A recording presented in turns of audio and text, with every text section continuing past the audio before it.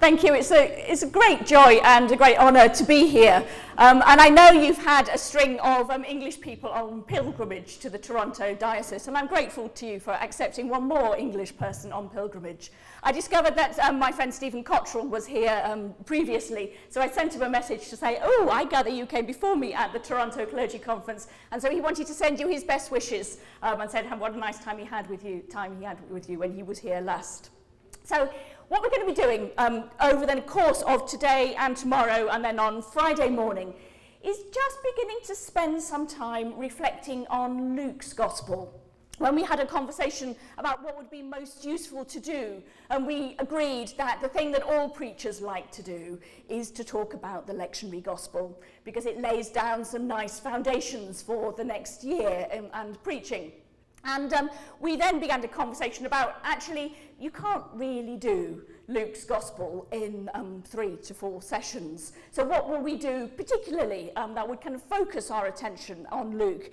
And we decided that one of the things that would be really interesting to do would be to look at a chapter and really focus on a chapter and reflect on what that chapter can teach us. So what we're going to be doing... Am I too far away from this for this to work now? It was working beautifully before. Oh, look, there I am. What we're going to be doing is having a look at Luke 15, which will be coming up in the lectionary, is the good news. But what I hope you will see that we're going to be doing over the course of the next couple of days is thinking about Luke 15 in the context of a broader reflection on the nature of parables and how we understand parables. Because I'm sure you all know that one of the key things about Luke's Gospel is his storytelling and his passion for weaving a good story. So what we're going to be exploring tonight, and then kind of picking up the theme of tomorrow, is that whole question of how we begin to engage with the parables. So tonight our theme is inhabiting the parables. How do we become people who are better at inhabiting parables? And I hope you'll recognise that once you begin to explore this question, it weaves its way outwards into quite a lot of Luke's Gospel. So we're focusing on Luke 15, but it will be a theme that will kind of spread outwards throughout pretty much the most of Luke's Gospel as you read your way through it. So tonight I want to set up some questions and some explorations about how we read Luke, particularly thinking about how we read Luke's parables and what difference that might make to us in the church today. What difference might it make to the way in which we preach, to the way in which we talk to other people, to the way in which we reflect for ourselves? What kind of questions emerge out of that?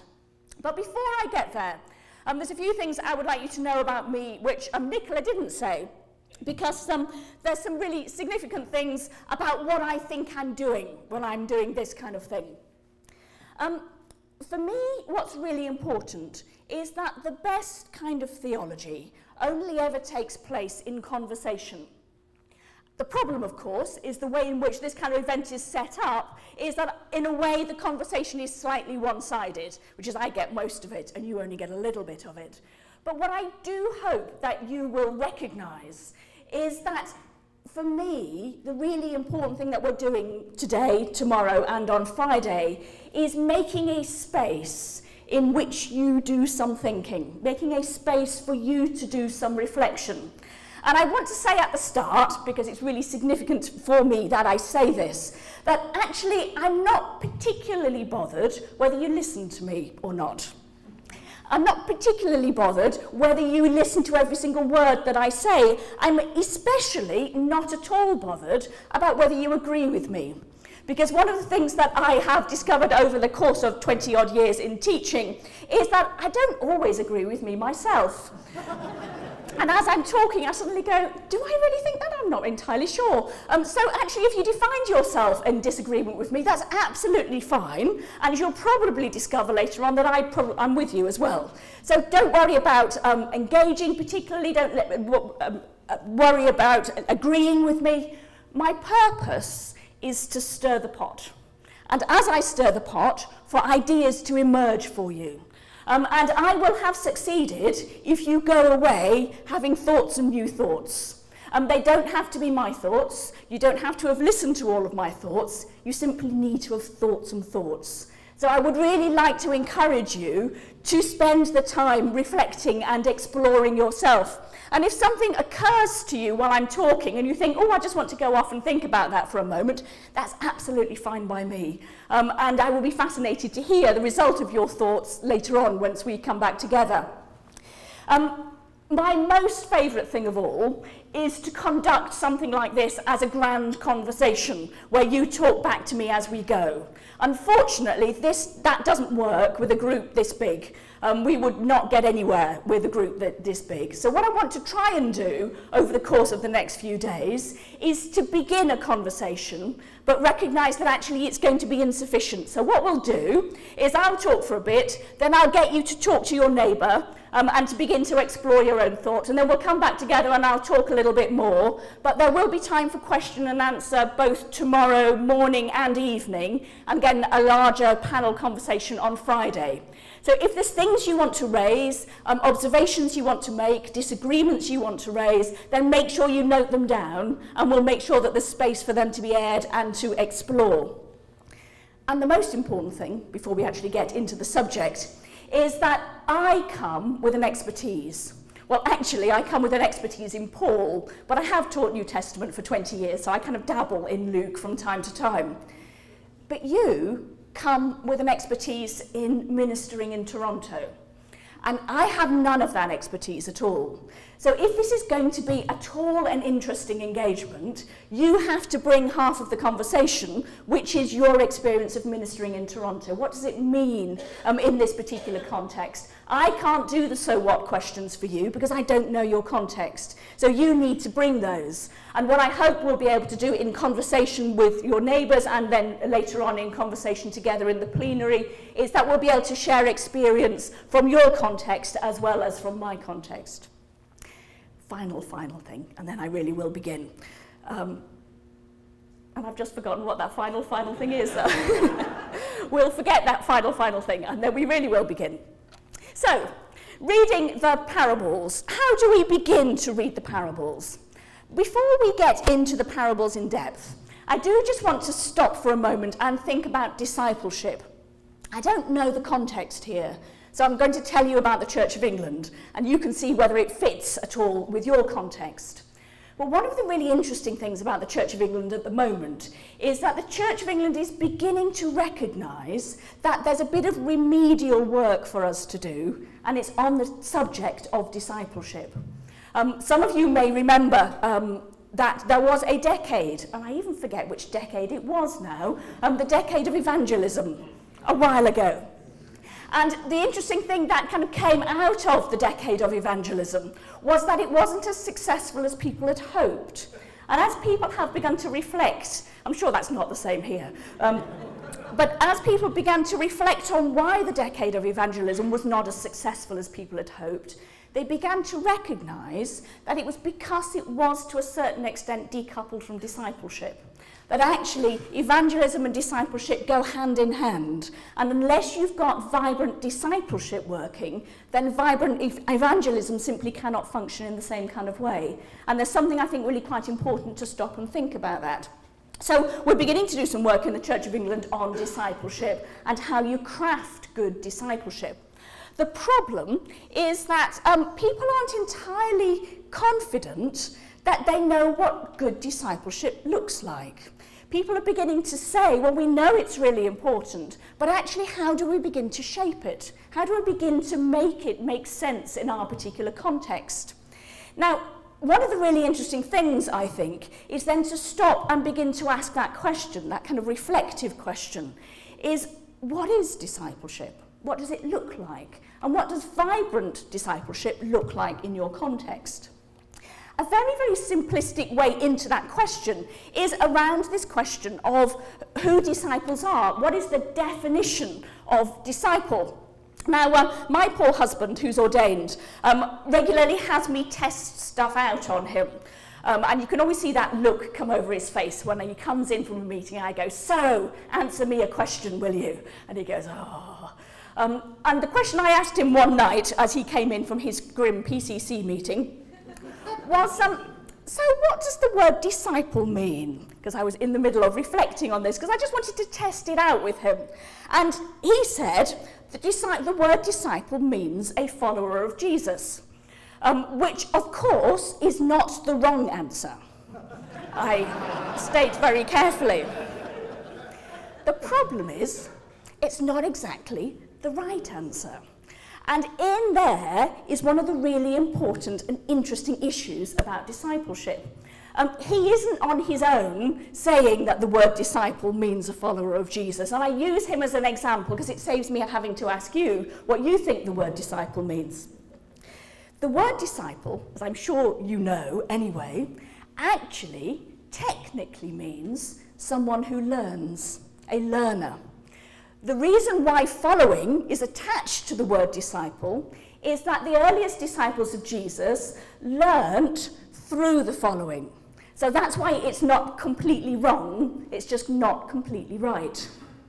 But this is where you get into the really interesting territory about the nature of discipleship.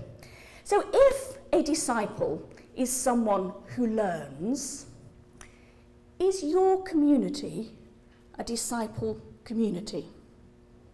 Is it a community which is marked and shaped by its learning? Let me tell you a story which has stuck with me ever since the person raised it with me.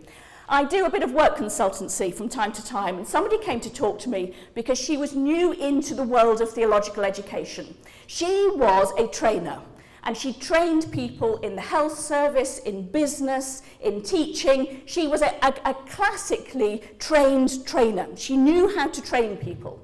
And slightly unusually in the Church of England, she had been appointed to be a trainer in the Church of England, but she wasn't a theologian and she wasn't ordained. And within about 2 months, she hit a brick wall. And she came to talk to me because she couldn't understand the brick wall. And her opening question to me was, I don't understand. Isn't the church a learning environment? And I went, yes, no, yes, no, yes. And her question still haunts me today. If she came into your context and said to you, is your church a learning environment? What would you say?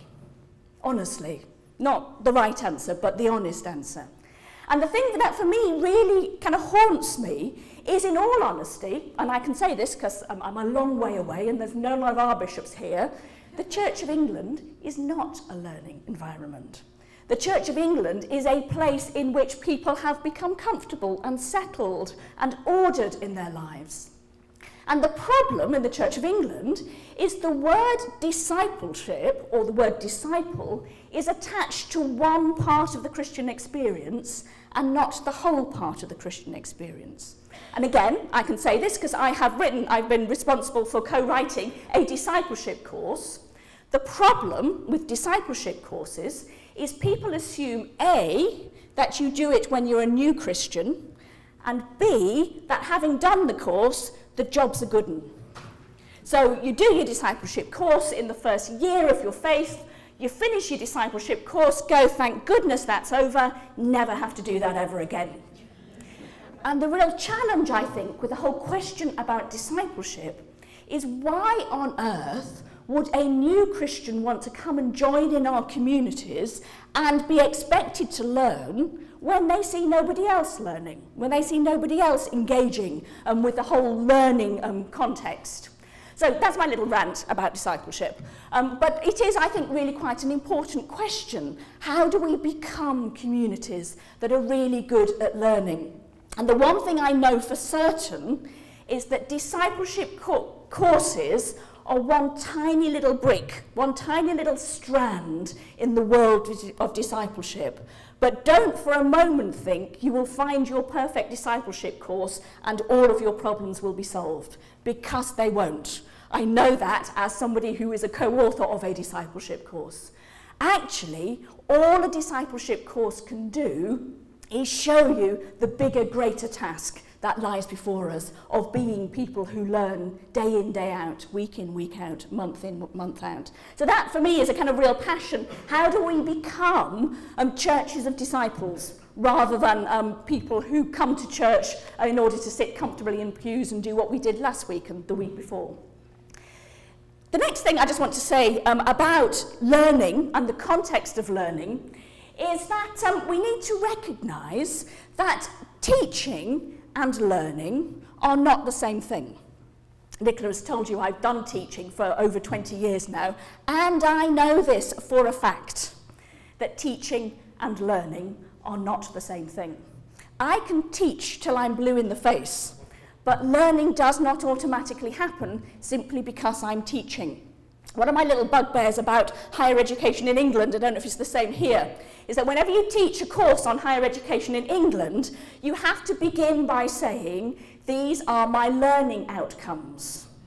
The problem is, I always want to say, I have no idea what the learning outcomes are going to be. I know what my teaching goals are, but I have simply not the foggiest idea what the learning outcomes will be.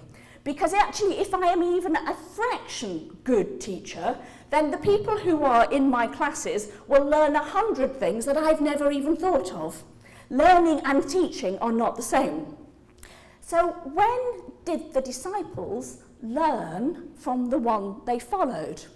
The problem that we often make when we're beginning to kind of to tie up a whole load of questions about teaching and learning and discipleship is you say, when did the disciples learn?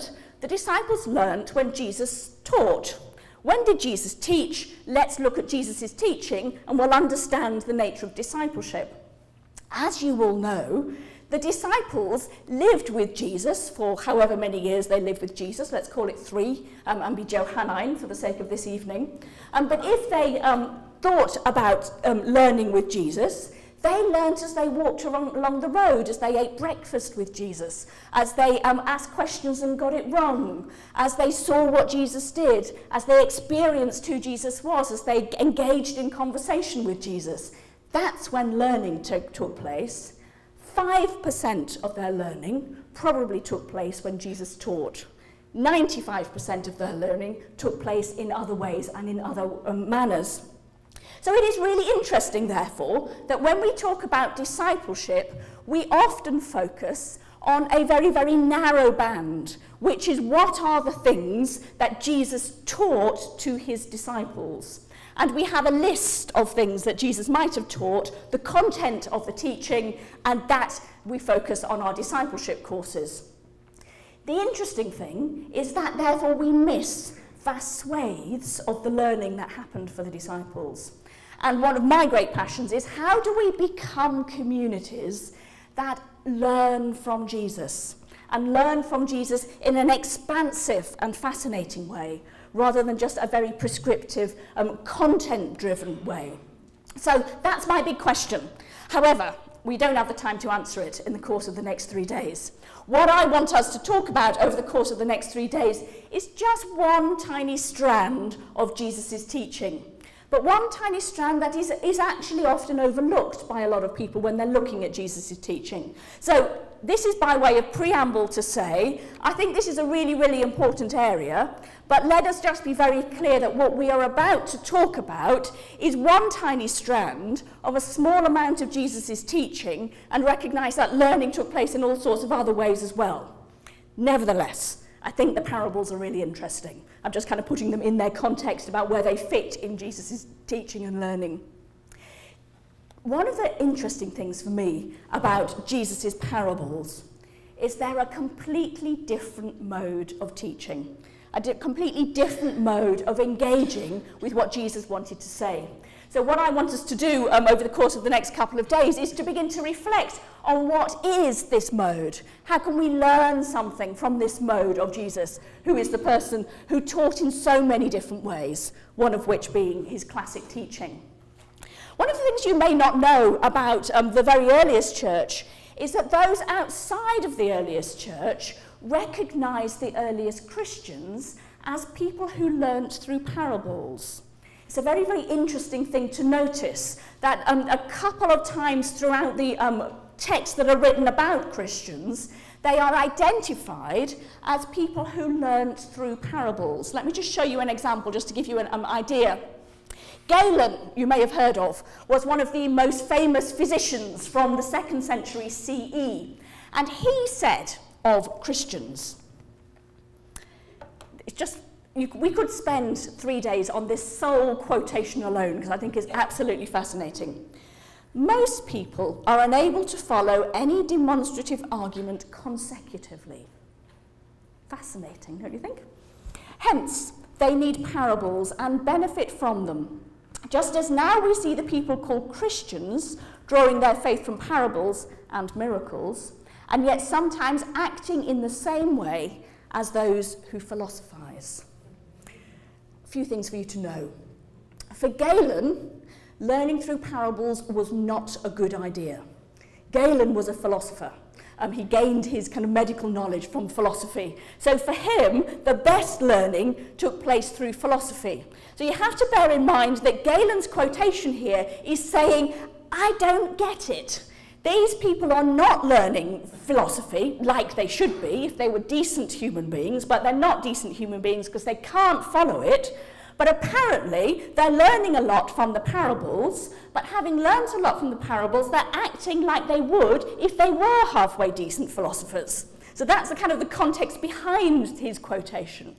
And that for me is a really, really interesting observation, that he is slightly bemused that these early Christians seem to learn something about engagement, about inhabiting who they were, about what their actions ought to be, and they learnt them through parables, not just through philosophy. And Galen doesn't get it. He doesn't understand why it's the case, but it is the case. So I think we get into a really interesting territory at that point to say, well, actually, to what extent are we still like these earliest Christians? If you have a look at the vast majority of way in which we teach the Christian faith, it is much closer to philosophy than it is to parables. It is much closer to logical argument, to exploring ideas through kind of coherent ways of thinking, rather than through parables. So my big question for the next 3 days, and if there's no question you take away from this other than this one, this is the big question. What would our churches be like if we learnt more from parables? What would they look like? What would they feel like? What would our sermons need to be like? Would they be sermons, in fact? What would our learning groups be like? What would our conversations be like? But what would it all be like? What would it all look like if we were closer to the earliest Christians and being people who explored through parables? That's my big question, and we'll loop back to it time and time again. So parables are a key, but not only... Oh, skipped on. I haven't found yet how to go back with this. It just goes forward. Hold on. Let me just...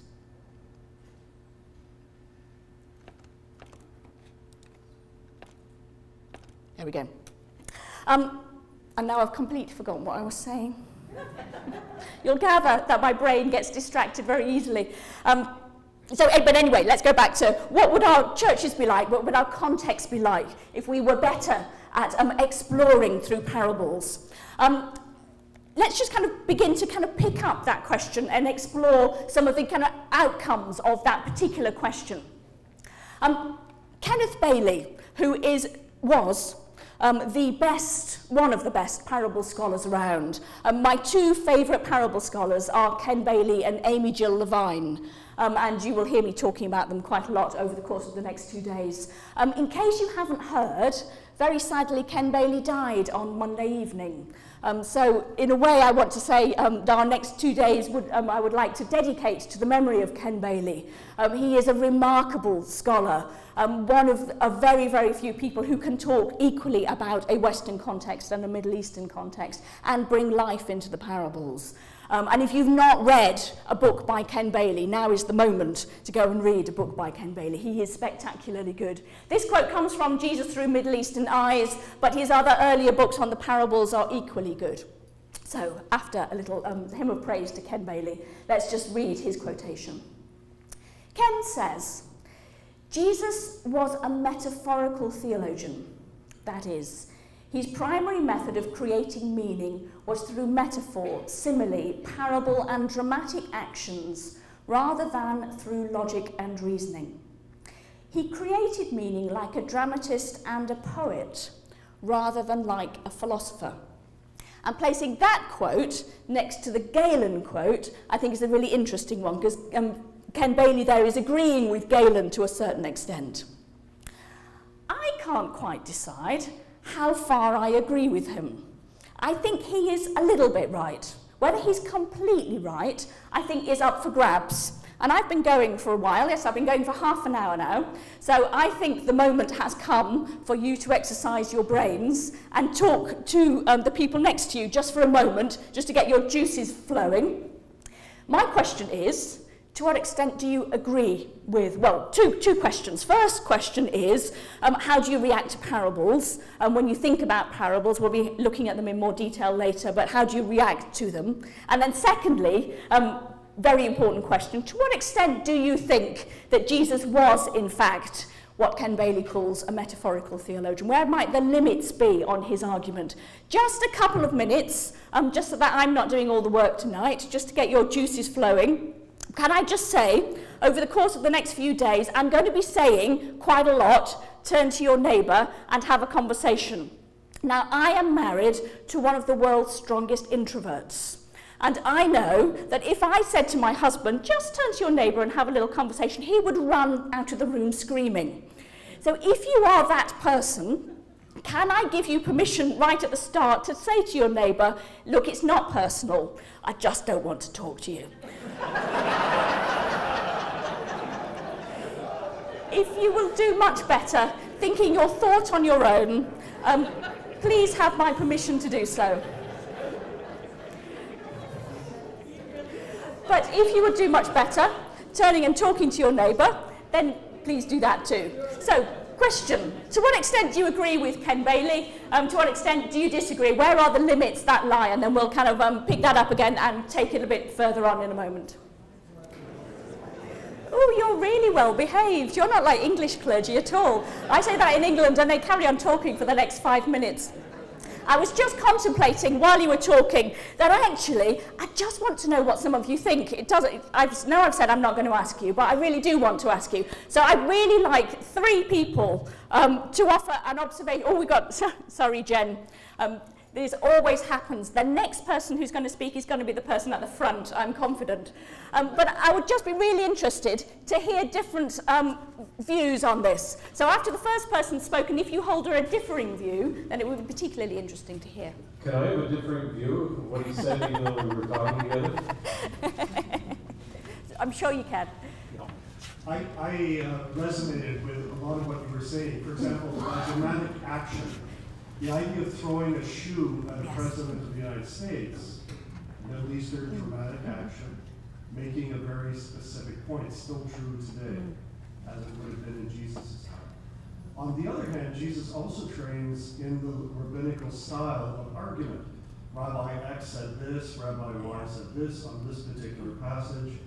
And so there's a back and forth with philosophical rabbinical debate, and we see it articulated where Jesus is debating in the temple, and people comment on it. You know, how can such a young person have such wisdom? The other thing is he's connecting with people who largely are illiterate and whose life experience is limited to, say, fishing or agricultural cycles or Jewish liturgical festivals or paying taxes. And so the bridge wisely is starting with people's life experience. Yeah. Thank you. That's exactly, I still want to hear what other people think, but it's exactly my view of when Ken Bailey was talking about this. I want to say, I think you've just swung that pendulum a bit too far, because actually Jesus does engage in philosophy. It's not Greek philosophy, but it's very much rabbinic philosophy, as well as this dramatic action. And so in my question is, within our modern context, actually how do we weave together both the dramatic action, the parables, those kind of ways of exploring with the more philosophical modes that we're more comfortable with. I think what we've done is swung all the way through to a more Greek philosophical way of engaging with people. Actually, what would it look like if we swung a little bit back and had a few dramatic actions? Anyone else? Any other reflections, comments on that? You've probably been cowed now by a very excellent response. Go on, you know you want to. So I work in an environment in a school. I work with kids who are JK grade 6 teaching them religious education. And I find that parables are actually a very useful method of speaking and sharing stories with them, partially because I frame it around a riddle, which really gets their imagination going. So one of the ones that I do quite often is the parable of the sower, and say, okay, here's the story that Jesus told, here's the first half of it, not the explanation. So what do you think these different pieces could be? What do you think they could mean? And then they just run wild with it. So, and really, it's something very easily to be done in an adult setting as well. It's not restricted just to the kids, because it is a different type of learning that engages the imagination and creativity in a very different way than straight didactic teaching. So certainly my environment with the kids is really quite useful. Thank you. And that, I'm not going to ask anyone else to speak, because that is the perfect segue into what I want to say next. I'll pay you later. Because what you're reflecting is the fact that your children with whom you're engaging mostly don't know the right answer. And the problem is that the vast majority of our congregations do know the right answer. As in, what does this story mean? Let me tell you what this story means. It has a single answer, and I'm going to tell you what it is. And that is where we begin to get bound in our stuff about parables. So, one of the really interesting things that happens as we become what you might call more sophisticated in the faith, you might want to call it something else, but let's call it more sophisticated for the sake of argument, is that actually we so often interpret parables as though they are absolute allegories. So each one detail in the parable has one applicatory meaning. And it's almost as though there is a jigsaw to be done. You have succeeded with your puzzle task once you've worked out what each particular person, action, thing in the parable means. And that automatically begins to shut things down. This is what Amy Jill Levine says about it. Down through the centuries, the parables have been allegorized, moralized, Christologized, if there is such a word, and otherwise tamed into platitudes. Too often we settle for easy interpretations. We should be nice like the Good Samaritan. If we stop with the easy lessons, we lose the way Jesus' first followers would have heard the parables, and we lose the genius of Jesus' teaching. Incidentally, if any of you want any of these slides, Jen has them all, and we can make them available if any of you want any of these quotes. And it seems to me to be something really to stop and chew on. Is one of the things that we find the tendency of doing, and when we're explaining the Christian faith, is to give the answer. Now, don't hear me wrong, I'm a Pauline scholar. I like theology, and I like answers. But I think often what we do is we give people answers to questions they haven't even thought of asking yet. And one of the challenges, I think, of engaging with people who are increasingly alien to the Christian tradition is the fact that we are providing them with a perfect answer, and they go, but I don't understand what your question is. I have no idea how this fits into my experience. And for me, one of the interesting things about parables is parables invite people into an experience and allow them to begin to formulate their own questions. So for me, the interesting question is, how do you begin to allow parables to live again? How do you allow them to be the expansive stories that the first followers of Jesus would have heard? But I'm sure you are all thinking, but what about Mark 4?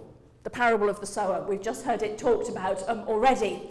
And probably the most challenging bit of all of the parable narratives, which is the thing that Jesus says in between the parable of the sower and the explanation of the parable of the sower.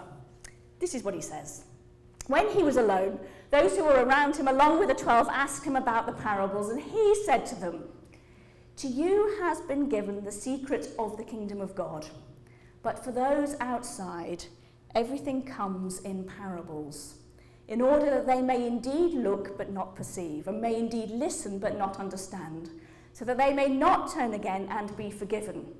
And he said to them, "Do you not understand this parable? Then how will you understand all the parables?" It is the thing that Jesus says that causes most people to scratch their heads time and time again. I don't understand. Isn't the point that we are meant to make people understand? Isn't the point that we're meant to make it really clear? Now, I think there's something really interesting going on in what Jesus says there that I would just like us to stop and reflect on a little bit. And it's this bit in verse 11. "To you has been given the secret of the kingdom of God, but for those outside, everything comes in parables." Not everything is told in parables, not everything is communicated in parables, but everything comes in parables. And for me, the really interesting question there is, what did Jesus mean by everything comes in parables? If you think about the other parables, the ones for which Jesus does not conveniently provide us with an answer, but where he just leaves them hanging, what happens with parables is that if you are in the slightest bit engaged by the parable, what you do is you wrestle with it, you explore it, you follow your nose. And it's almost as though what Jesus is saying to the disciples is, everything comes in parables, because what it does is it invites you in to begin to explore and to question and to ask questions and to see where you get to, and to wrestle and to struggle a little bit more. It's almost as though parables are invitational in the way that explanations are not. Another little bit to add on to the end of this, which I always find absolutely fascinating. Just remember these words. Those who are outside look but do not perceive, listen but do not understand, so that they may not turn again and be forgiven. You may remember in this part of Mark's Gospel, Jesus then goes on and explains the parable, and then we read in Mark's Gospel, but he explained everything in secret to his disciples. At which point we breathe a big sigh of relief and go, well, it's okay then, isn't it? Because at least the disciples will understand what's going on. All will be well. The disciples get the secrets, the outsiders don't get the secrets, and things will kind of unravel in their own way. Until you read on in Mark's Gospel. You may never have noticed in Mark, but boats are a big deal in Mark's Gospel. Whenever you find a boat in Mark's Gospel, the disciples will be somewhere in that boat not understanding what's going on. It's a kind of characteristic motif of the Gospel. And Mark 4, Mark 6, Mark 8 all have boats. And they all have the disciples not understanding, till you get to the final boat in Mark 8, where Jesus says to the disciples, this is my favourite comic moment, actually, in all the Gospels, because they've just had the feeding of the 5,000, then they have the second boat experience, then the feeding of the 4,000, and the third boat experience, and they're in the boat, and Jesus says to the disciples, remember the leaven of the Pharisees.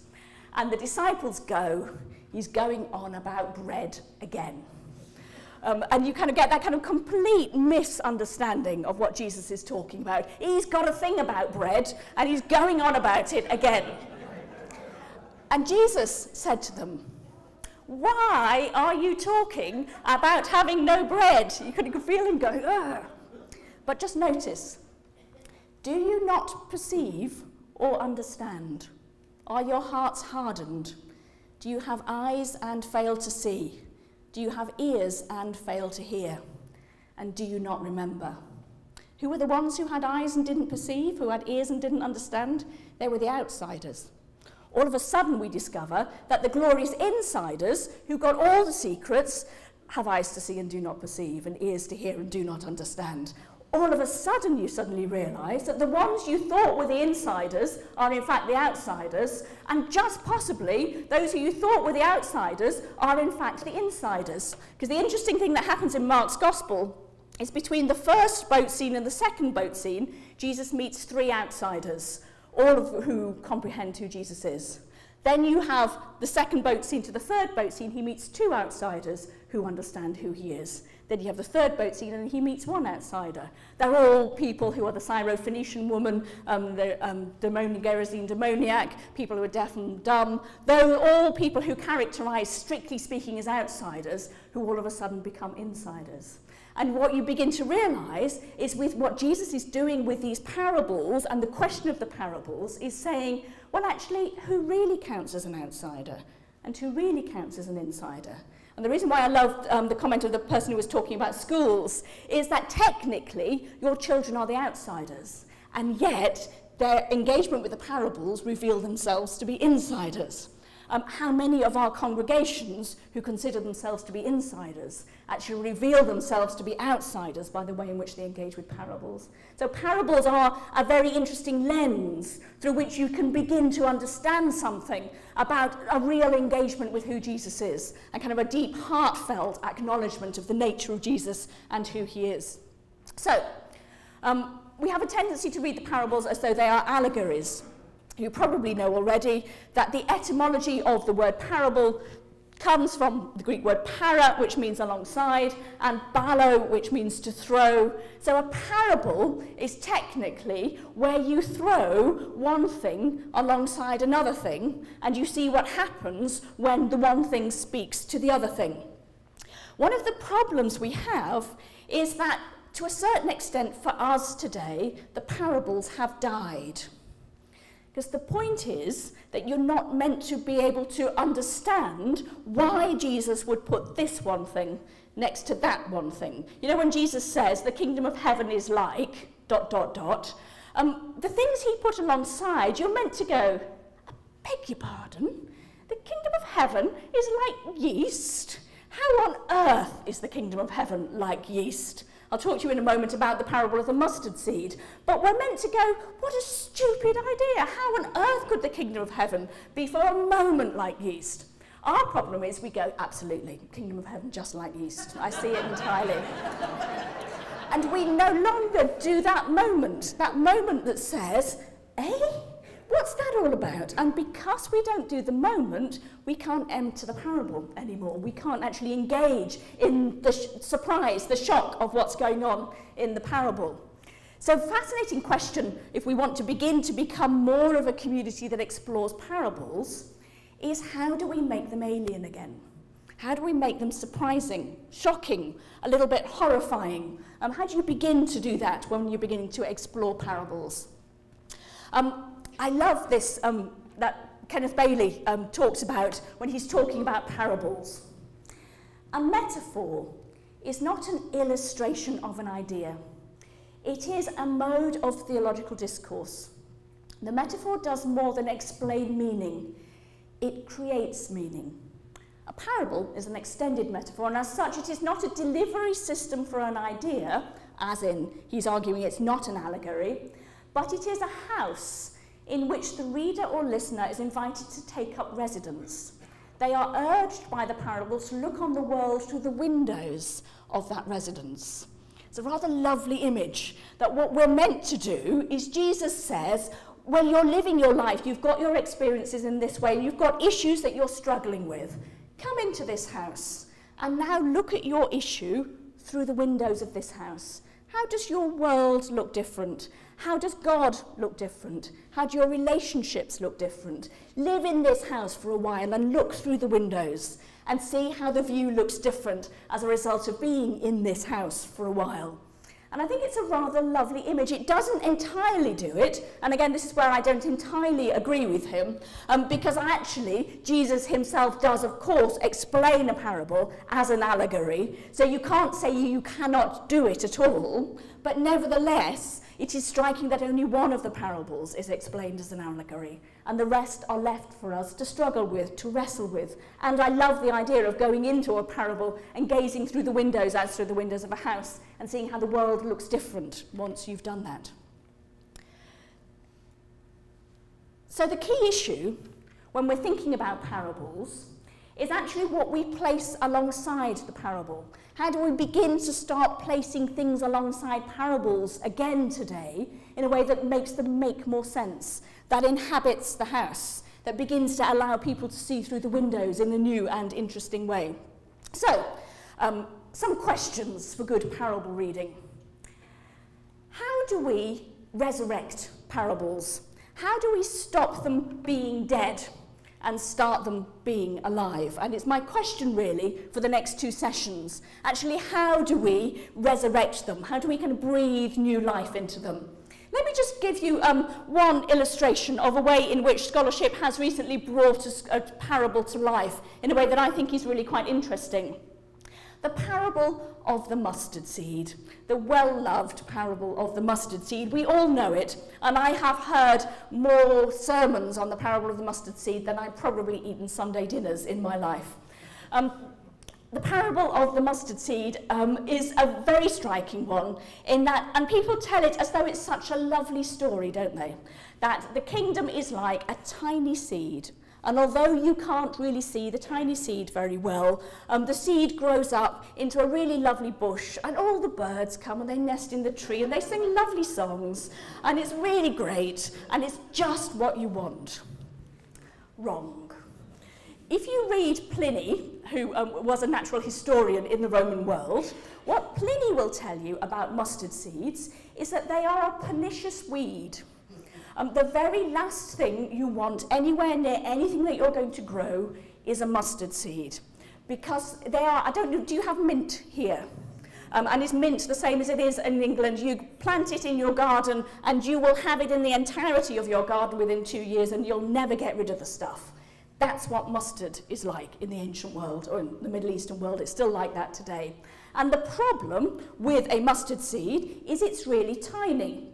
And in an ancient agricultural context, when you can't have nicely sterilized seed, you take your hand of wheat, and you've got to bear in mind that in Mark's Gospel, at any rate, Matthew's Gospel, the parable of the mustard seed comes immediately after one of the other parables about sowing your wheat field, so you're meant to have your wheat field in mind. You take your hand of wheat, you don't notice you've also got your mustard seed in your hand, and you sow your wheat in your wheat field. And the tiny mustard seed grows up into a great whacking tree, a huge tree. And when you are growing your wheat in your wheat field, what is the very last thing you want in your wheat field? Birds. So the mustard seed grows up into a huge tree that gives shelter to the birds that are going to come and decimate your wheat field. That's what the kingdom of God is like, says Jesus. And it's a great interpretation of the parable. The kingdom of God is vastly inconvenient. It grows quickly and it attracts all the riffraff you do not want to have in your nice ordered world.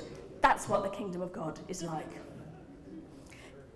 It may not be the correct interpretation. There may be other interpretations of the parable of the mustard seed, but I tell it to you because it illustrates what happens when you shake the parables. And we do the opposite of what Amy Jill Levine was just saying. We take away the lovely, platitudinous, bland reading of the parables and realise that actually what Jesus is saying is, you know, the kingdom of heaven, it's really inconvenient. It brings with it a whole load of things you don't really want. And then you begin to realise that actually what you've got to do is wrestle a little bit and say, well, actually what does it look like for the kingdom of heaven to be like a mustard seed? And the question is, how do we begin to reinvigorate all the parables in a way that actually allows them to be that voice that speaks into us, that disturbs us, that challenges us? I would say that the rule of thumb basically goes for interpreting parables. If you are tempted to go, that's nice, at the end of the parable, you've probably interpreted it wrong. What you should do at the end of a parable is feel really uncomfortable. If you're feeling really uncomfortable, then you may be somewhere in the ballpark of a good interpretation of it. So how do we do that again? How do we kind of reinvigorate them is the big question really of the week that we have together. Here's a more complex question, and there will be a variety of views in the room in an answer to this. can parables have more than one meaning? Can they have a bigger meaning than just a simple one? I will reveal myself early on in the week and say I think they can. I think in a way what happens is parables are a house through which you can see the world, and actually as the view changes you see different things as you go through. There are interesting questions to ask. Think about the parable of the sower. Can the parable of the sower have more than one meaning? Or has it only got the one? Are there differences in parables? Are there some that have one, some that have more than one? Personally, I think the parable of the sower even can have more than the one meaning. And what I want to do is illustrate to you tomorrow morning and afternoon actually how the gospel writers themselves change meanings of parables. And as the gospel writers change meaning of parables, actually how we might need to reflect on how parables themselves change meaning in different contexts, in the different way in which we tell them, and whether we can engage with them. But there are some people here, I think, who would want to say that parables only have one meaning. And I would be very interested in the conversation when we get there about how we begin to explore that together. But I think there's some interesting questions to raise on that particular issue. In a way, we've asked this question already, but let me just ask it again. How do we help people to see the world afresh through the windows of the parables that we read? The thing that I'm really convinced about is that in our task of proclaiming the gospel, in our task of engaging people within our Christian communities as well as outside of our Christian communities in the glorious joy of the love of God, that actually it is the parables that open up a world of meaning in a way that other things don't. And I say that as a passionate Pauline scholar as well. But I do think the parables give us something that other parts of our Christian theology don't. So the really interesting question is, how do we help people to see that? How do we begin to help people engage with those really significant issues that begin to change the way in which we see the world? What happens when we start doing that? Can we begin to start telling our stories in a different way? And a more challenging question, are you just stuck with the parables that Jesus told? Or should you contemplate telling other parables? And how would you do that if you did that? All sorts of questions which I hope we'll begin to have a conversation about over the next couple of days. And then I always think that for me one of the really important things about the nature of discipleship is that I cannot expect anybody else to do learning if I'm not doing learning. I have to be at the forefront of the learning, and then I can possibly expect other people to be learning as well. So therefore, how do I keep parables fresh? How do I begin to ask those questions? How do we begin to explore those issues? I think once we begin to kind of raise those questions and pull on the threads, we might get into some really interesting conversations. And my final just little bowl before we stop for the evening. What would a discipleship course look like if it were parable-based? What would it be like? What constituent ingredients might it need to have in it if it were to be more like the way in which Jesus engaged with people? You may remember, and we'll kind of pick up this again tomorrow, is that the vast majority of time when anybody asked Jesus a question, Jesus responded with another question. And then when pressed, he then told a parable. And so there is something, I think, in our reflection on the nature of discipleship and the nature of what we're doing within the Christian faith about being people who are good with questions and parables. But actually, what does that begin to look like?